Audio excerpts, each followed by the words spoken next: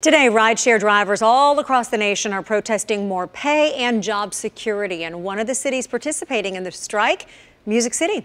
News 4's Lindsay Nance spoke to local Uber and Lyft drivers. This is how we put food on the table. This is how we pay our rent. A sacrifice that Charlene Perez says is worth it. We go on strike. We say, we have a choice to not use your platform. We have a choice not to use your product. A nationwide motion for rideshare drivers to protest for more pay, better treatment, and job security. Perez says she and others have noticed Uber prices rising.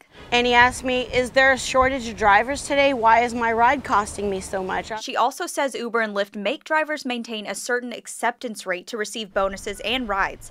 This causes drivers to feel that they have to accept some rides where they don't feel comfortable. We feel obligated to maybe take rides in an area of town where our safety might be in jeopardy.